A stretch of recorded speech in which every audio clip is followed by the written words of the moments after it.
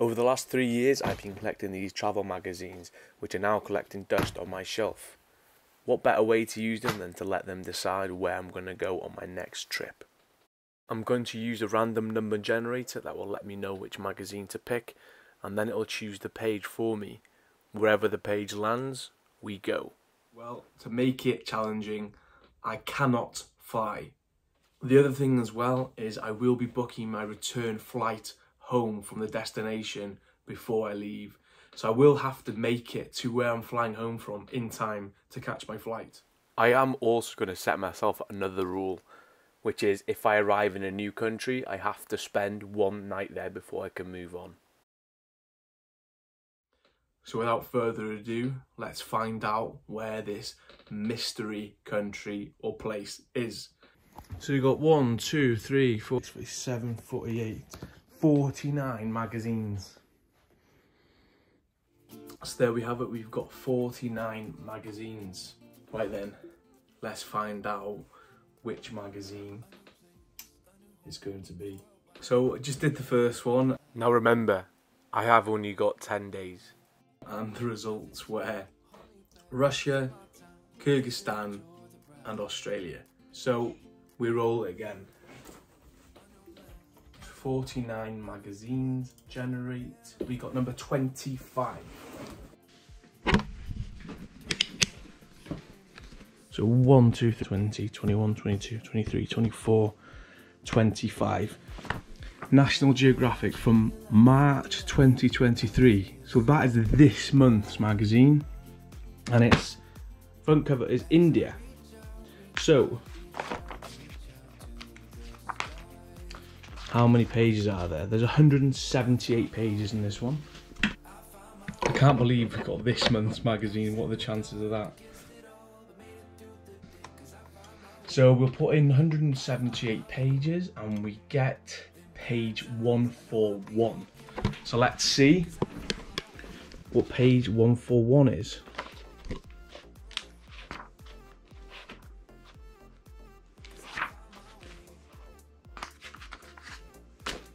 One, 139, 140.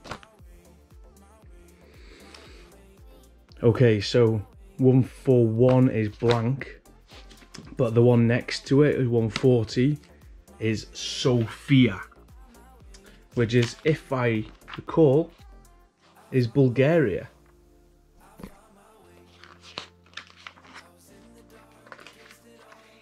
Well, we can't go to Lima, so it's gonna have to be Sofia, Bulgaria. So Sofia, Bulgaria, eastern part of Europe. So I'll show you now on the map where it is. So all the way over here is Sofia, Bulgaria. One of the furthest points in Eastern Europe. We have to make this journey over a series of 10 days. So join me as we travel from the UK to Sofia without flying. 2 weeks later.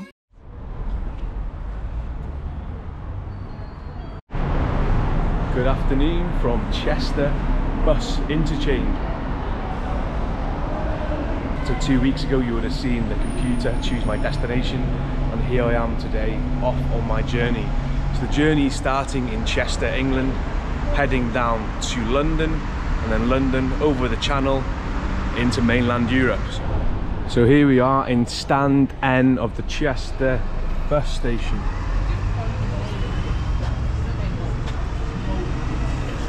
The first bus is just under 5 hours from Chester down to London Victoria. I've got a 2.5 hour change in London Victoria and then on to Ghent in Belgium. Now the first bus is costing me just under £70. The £70 for the bus is probably more than the flight would have cost me direct to Sofia, but it's all part of the journey and the experience of travelling through Europe. I don't know if you can see that, but my first bus is already 8 minutes late.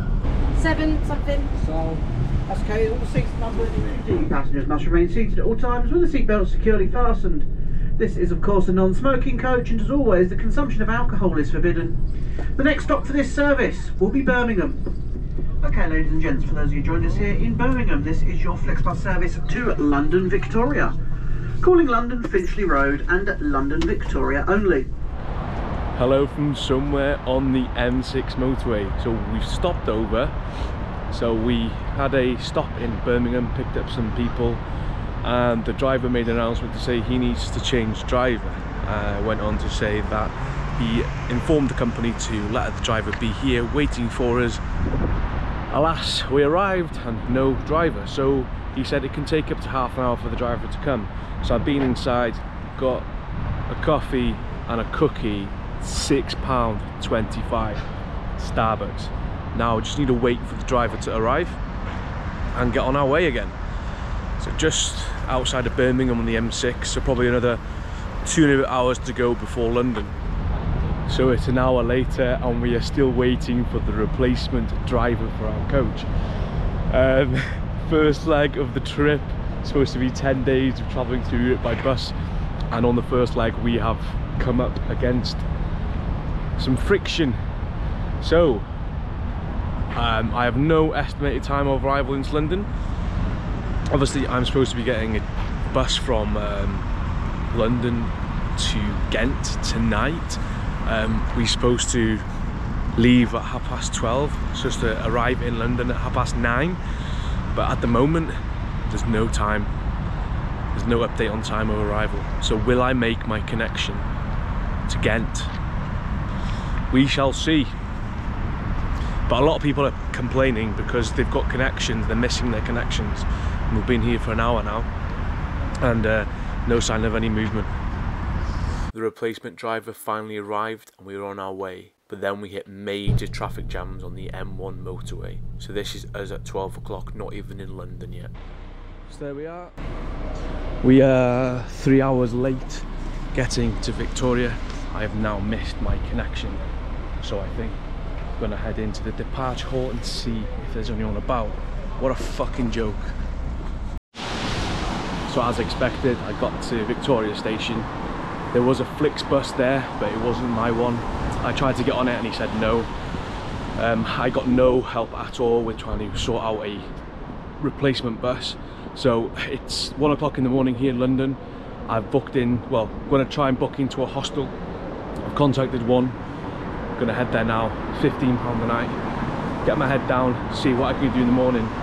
I've checked for buses tomorrow morning and a lot of them are fully booked. I just need to get across the channel ASAP, otherwise my whole plans are fucked. Cheers. So I'm in the hostel, it's £23 a night. I've looked on Flixbus and there's a bus tomorrow morning at 10:30 AM for £95. So I'm gonna have to book that. I'll see you in the morning.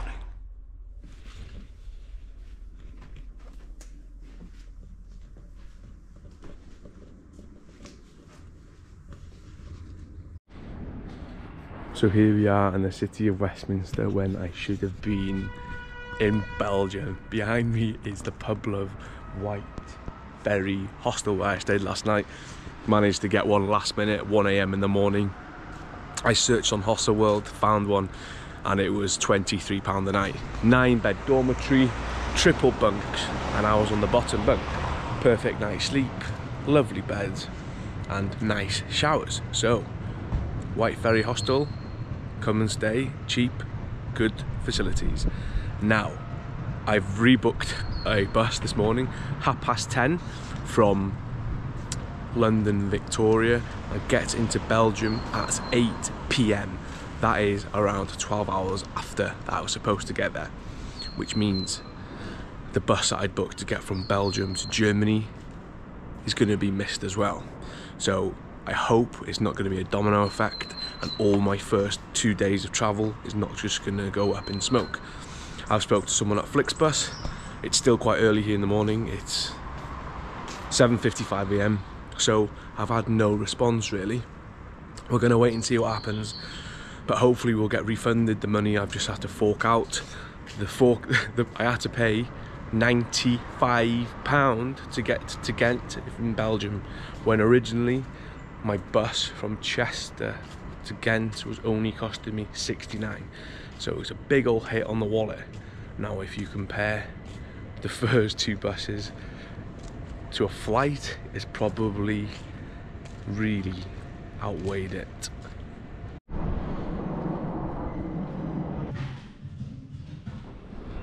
I've just checked out of the hostel that I stayed in last night near Victoria.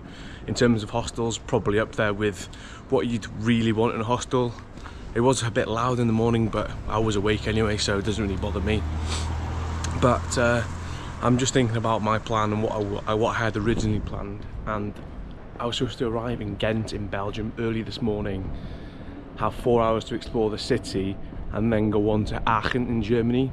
However, now that my bus has been rearranged due to no reasons in my control, I've now lost the time in Ghent. But I have been there before, so it's not all that bad. I did, however, plan on going to see a thing called the Graffiti Wall in Ghent, Belgium, but we'll miss that. Look at that old building all boarded up. Prime real estate here in London. But anyway, yeah, so I've had an overnight stay in London. My first overnight stay was supposed to be in Aachen tonight. So I'm gonna have to cancel my hostel and hopefully won't get charged for it. But if I can make it to Aachen by tomorrow morning, I should still be on track to kind of follow my first few days itinerary. And after 3 days, it's hit and hope basically. So just really hope I get to Aachen before tomorrow morning. Otherwise, I miss another quite expensive bus, which is going to cause even more problems. And if Flixbus don't even refund me for this one I've missed yesterday, then I'm going to have a very expensive trip on my hands. But in swings and roundabout terms, the hostel last night, £23. You can't go wrong. Oh, there's a Flixbus now. Wonder where that one's going. But yeah, £23 for a hostel. When I was looking on booking.com, there were hotels 100, 200, 300, 400. I was like, oh god, don't really want to be spending that much money on a hotel. So I think for now this is going to be the end of this video. If I get on the bus at 10:30, I will resume as episode 2. But yes, thanks for coming with me to London, full of excitement. See you tomorrow or in a few hours.